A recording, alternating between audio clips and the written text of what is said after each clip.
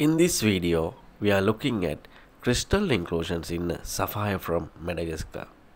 As inclusions in sapphires from other locations refer to naturally occurring minerals or crystals that become trapped within the sapphire during its formation. These inclusions can be fascinating and can provide valuable information to gemologists and collectors. These crystal inclusions are formed when the sapphire crystal grows around or encapsulates these other minerals during its geological formation.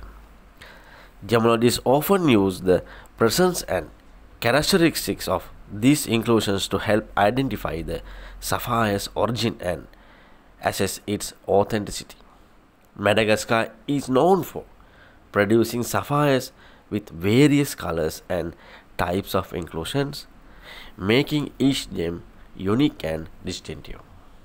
So stay connected with the Gemological Institute of Ceylon YouTube channel to learn more about inclusions in gemstones.